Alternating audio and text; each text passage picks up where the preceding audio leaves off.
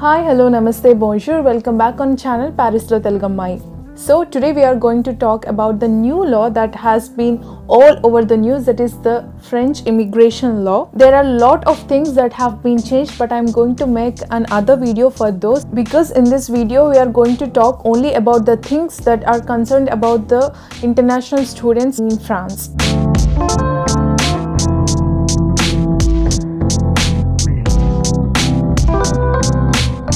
So what is immigration law? Every country has their own immigration law in the same way France has one. The immigration law defines the set of rules and regulations that are applied for the immigrants coming from different country to this country. First of all, we are going to talk about housing aid, because there are many rumors coming upon the housing aid. Let's first discuss about the housing aid.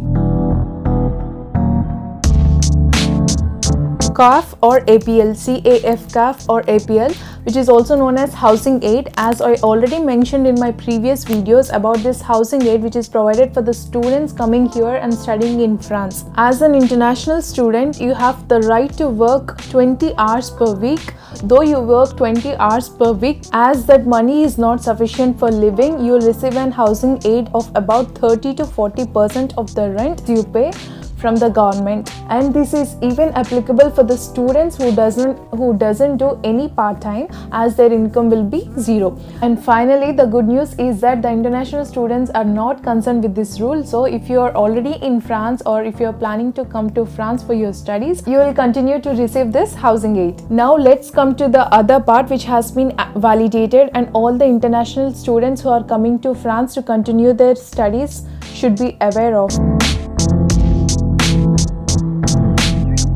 Apart from showing sufficient funding for your studies and living expenses in France, now you have to deposit an amount of 7,000 or 8,000 euros. And the other thing is, it is not clear whether you do it while you're dropping your file for visa, or after getting the visa, or after coming to France when you're going for your first visa renewal here in France. So whatever the thing is, it is essential to know, if you're a student and coming to France on the purpose of your studies, you need to deposit some amount of money which is going to be blocked in your account, and we are not sure if they are going to release this money monthly, or they are going to give it back to you once you finish your studies. So don't worry, you are not going to lose your money, and they are going to unblock the amount at the end of your studies. So if you have already chosen France as your study destination, continue your process without any problem. Though this law has been validated, it will take at least 1 year to fully implement the law. Actually, the main motive to update this rule to the immigration law is to enforce strict rules, thereby restricting immigration. So these are the updates which we have till now regarding the French immigration law concerned with students. So students, please don't worry and continue your process.